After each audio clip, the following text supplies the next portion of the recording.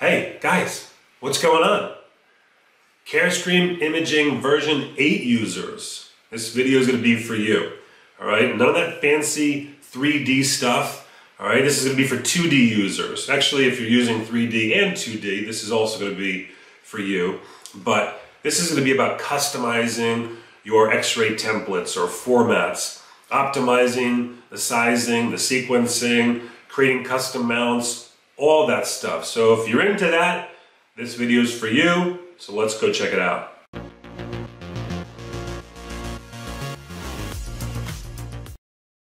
All right, let's get started. So we're in Carestream Imaging version 8.0.2. And first thing we're going to do to create some custom templates is we're going to go into our little burger menu. Yes, it's called a burger menu. And go into our preferences, and we're going to see some tabs and a bunch of options. So this tab over here is called templates. We're going to go into that. And at the very top, you can see the path. So this is actually where your templates are stored on your computer. And you can change that. And you'll notice that it begins with C colon.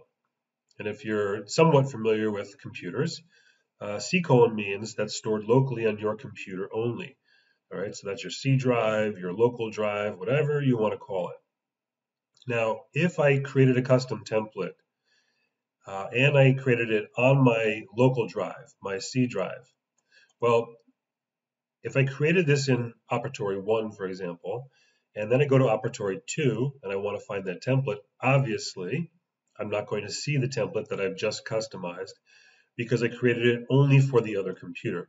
So you can do one of a couple things. I can create it again on the other computers, which obviously takes longer, or change the path first to a network drive, to a shared drive. And you'll want to do this on all of your treatment room computers first.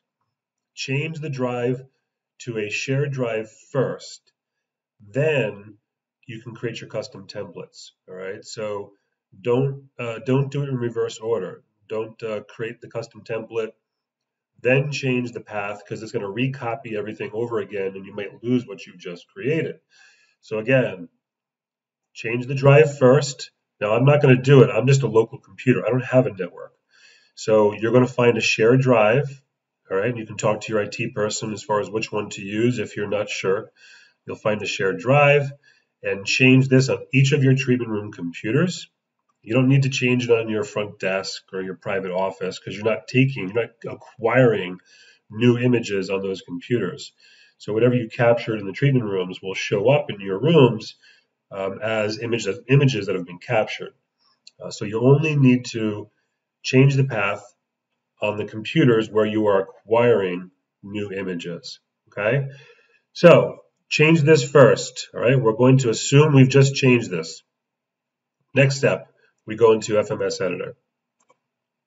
So we click on that. So now we can see all of the mounts or the templates or the formats, whatever you want to call it, all of these that are currently in your system. And I can do one of a few things. I can create a new one. All right, that's just going to be a blank one. All right, let's close that. Or I can edit what I currently have. So let's say I want my 4 bite wings and 3 PAs, but I want to move these boxes around. I want to add another box. I want to modify this. Well, currently you can see my modify button is grayed out. I can't modify that existing standard template in the software. What you can do is create a copy of it though, and then modify it. So I can create a copy, name it to, whatever you want, Recare or whatever. Now I can go to my one that I just created, and now I can modify that. Okay, so let's go through some of these tools. So of course, this is where I'm going to save a new one. I'm not going to go through every little last feature. I'm going to go through the ones that I tend to use the most.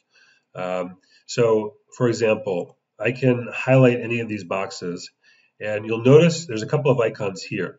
So this says magnetic grid, and this one says magnetic frames. So if it's on magnetic grid, when I move my boxes around, it kind of snaps to a particular part of the grid.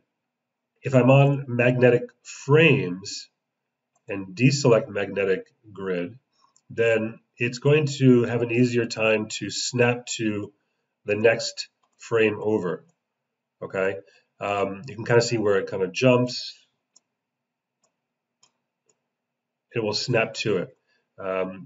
I personally think that can be a little bit more challenging doing it either way. I tend to just deselect both of these, and then I have free range to just put them wherever I want. Okay. You'll notice if I try to put it and it's layered on top of the other one, it's not going to allow it. It's going to go back to where you came from. So you have to kind of be a little precise in where you put it. But I just like having free range of wherever I want to put it, as long as it's in the right spot. You can put it wherever you want. So if I were to put these back, all right, and if you wanted actually some space between them, you can do that as well. Okay, you'll also see a little numbering symbol or number sign. And if you put your mouse over it, it will say numbering. And you'll see this is the order in which those images are captured in the software, or the numbering sequence. Of course, you can go out of order, as I'm sure you all know. But if you wanted to change the sequence, for example, if you have an assistant or hygienist that wants to capture beginning on the patient's left side, you can do that. So you're just going to do 1, 2, 3, 4, 5, 6, 7. You have to complete the numbering sequence when you do this. So like, for example, if you messed up, if you're saying, I want 1 on this side, well, I have to start over. So you hit this button, resets it, and then start over to however you want to do it. When you're done renumbering it, okay, we are under the recare format. You can either save it over the top of the previously named format, or you can choose Save As to create another one and rename it. If you just save it, it's going to save it with this new numbering sequence that's assigned to recare. Maybe you want to assign it a particular assistant's name. So I can do Save As, and we can call it, Kim's Recare, or whatever you want. Of course, you don't have to do that. These are just different ideas if you wanted to, of course. And then you would have 2 different recares in the system. You'd actually have one that says recare and one that's going to say Kim's Recare, okay? And they're alphabetical. Okay, let's go back. And let's go back into modifying the Kim's Recare, for example. Okay, so other things you can do. If I wanted to get rid of any of these boxes, I can highlight the box and select my garbage can. You'll notice if I don't have a box highlighted, the garbage can is grayed out. If I wanted to add new boxes, you can see these down below. First, I'm going to deselect my magnetic grid. Again, like I said, I don't like to use those personally. If you like to use it, go for it. It's all good. And you can see here we've got a size 2 horizontal or a size 2 vertical. This is going to be a JPEG image. So really any JPEG horizontal, any JPEG vertical, you can put images into those boxes. This is going to be for a larger JPEG image. You've got smaller, you have a larger JPEG image. You can create different types of custom mounts. So if I wanted an additional horizontal box, I can click number 2, and maybe I want to put it wherever I want. Now, another thing you're going to see is the grid lines. So before I even get back to this, you're going to notice these grid lines, and the grid lines end right here. So any area of the box, if you try to put it outside those grid lines, it doesn't allow you to. It snaps back to those grid lines because that is the area of the actual template. All right, so how do you change that, for example?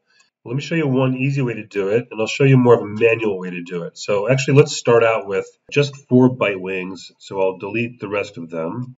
I'm holding Control on the keyboard so I can select multiple, and I'll throw those in the garbage.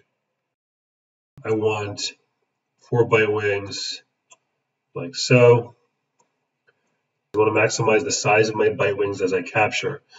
So I can actually create my 4 bite wings, and then I'll go to Tools and Optimize to Screen.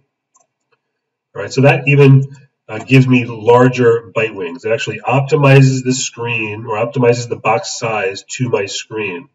So that's an easy way to adjust to maximize the size of your clinical images as you capture.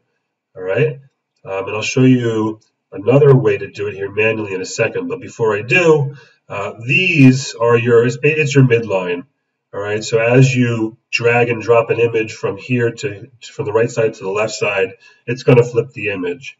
The horizontal line on the bite wing mount really wouldn't do much, but if you're flipping a PA from the maxilla to the mandible and you cross over that line, it's also going to flip that image. Okay. All right, now let me show you a little bit more of a manual way to do it with customizing your screen and the sizes. So to change that, slightly counterintuitive, but if I go to File, Properties, and you want to include more boxes, so each box would be smaller, for example, then you actually are going to increase the size, the width, and the height of the properties here. So let's change the height to 150, for example. And if you watch down here, where this is all blank, and this is where the grid lines begin, I'll select OK. Okay, now it fills the screen with grid lines, and my boxes are smaller. That way I can include more boxes into a custom template. Or maybe you want the boxes larger. Maybe I want just 4 bite wings, and I want all my boxes to be as big as possible. Okay, this is going to be the midline. All right, and then let's add another number 2 box, and we're going to put that right there. And if I go back to my properties and change these, so we're going to give an estimate of 180 and 120.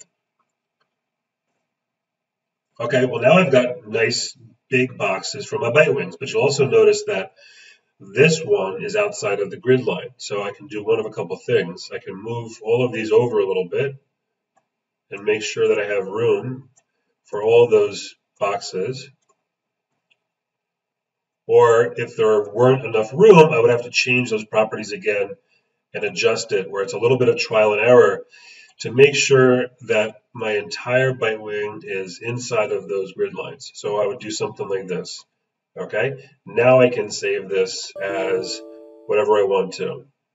Okay, so this pops up. So why did that pop up? So some of these boxes had tooth numbers already assigned to them because it was from the standard format that was embedded into the software.